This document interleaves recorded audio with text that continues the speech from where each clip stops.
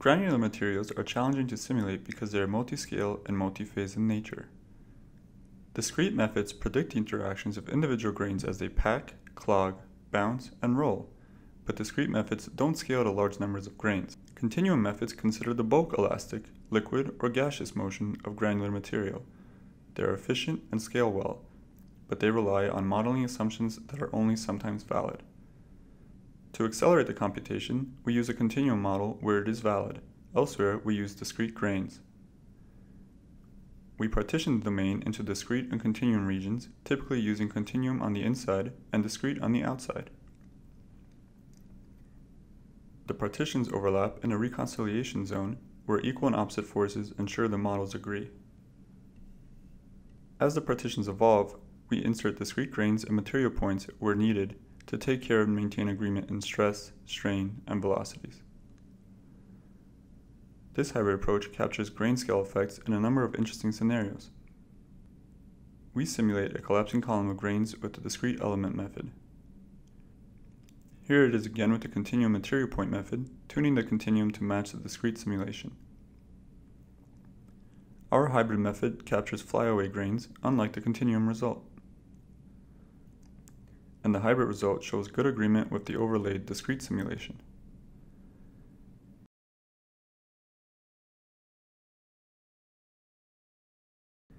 A penetrometer enters a bed of grains, inducing a discrete region to form, eventually splitting the continuum region in two. Hybrid and discrete simulations show good agreement.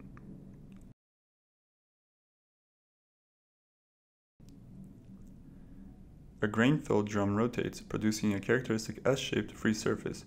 Hybrid and discrete simulations show good agreement.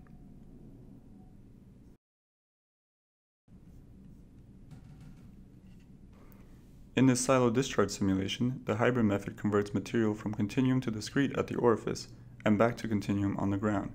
The discrete approach to modeling the falling grains allows us to capture the asymmetrical flowing shape as well as the bouncing off effect when the grains hit the floor. For performance comparison in 3D, we conduct an equal running time comparison by letting both a purely discrete and a hybrid simulation expend the same amount of wall clock time and comparing how far the simulations progress. First, we show a bunny toss example. With our hybrid approach, we obtain a 1.74 times speedup. With a larger coefficient of restitution, we observe a more dynamic splash. Our hybrid approach successfully captures different ballistic motions. We can also simulate an excavator scooping gumballs out of the same container.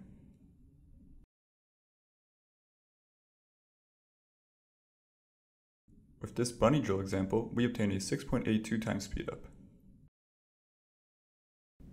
We simulate a collapsing column of grains with both a purely discrete method and with our hybrid approach.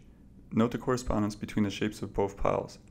Further observe that our hybrid method is able to capture detailed flyaway effects. With our hybrid model, we are able to capture jamming effects due to so-called finite size effects. Here we simulate a silo discharge with a small orifice with, using a purely discrete algorithm, our hybrid algorithm, and a purely continuum algorithm. Our hybrid simulation, like the purely discrete simulation, clogs within the small orifice width as expected. On the contrary, standard continuum models are unable to capture this finite size effect. With a larger orifice, we are able to reproduce a silo discharge. As grains exit the silo, our method automatically converts the continuum material to discrete material. As grains form a pile on the ground, our method automatically converts discrete grains to continuum material points. Like the 2D Hourglass example, MPM fails to capture the correct ballistic behavior when grains are in a gaseous state. In contrast, our hybrid approach handles the full range of coefficients of restitution. When the coefficient of restitution equals 0, the hybrid approach has a more uniform flow shape, whereas when the coefficient of restitution equals 0.5, our hybrid approach successfully captures the ballistic motion. Next, we simulate off-road tires traversing on a gravel road using our hybrid approach. The tires have different constant angular velocities.